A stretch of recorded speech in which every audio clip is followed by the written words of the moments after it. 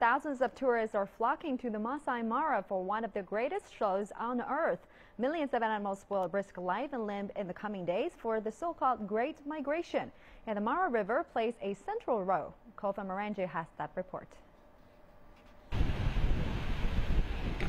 It is home to the most vicious crocodiles in East Africa and a venue for what some call the eighth wonder of the world. More than 2 million animals, wildebeest, zebra and gazelle among them, will cross the Mara in search of new grazing. And the tourists are camped out along the river waiting. The Mara is a wonderful, wonderful place to be, and if it's your first safari, it's probably one of the best places to come because you can see lots of things quite easily. A spectacle for tourists, but for the animals, it's a life and death struggle. We have had lots of crossings with lots of crop kills and seen lots of cheetahs, leopards, lions. The Mara forms in the Kenyan highlands and drains into the Lake Victoria in Tanzania.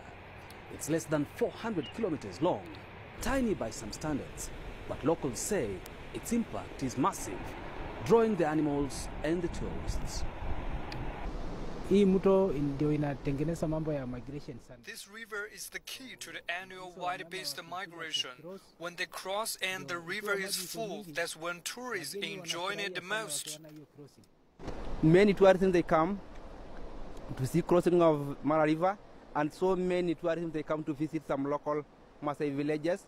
Many mobile camping sites they come to settle near the Mara River, and some camping site, camp, and so many local communities they do benefit because of the Mara River. Locals, mostly the Maasai, who are pastoralists, also depend on the river for their day-to-day lives. The Mara River is literally the lifeline for the Maasai Mara National Reserve. Without it, Kenya would not be home to the seventh wonder of the world. Local communities here also depend hugely on this same river for their day-to-day lives.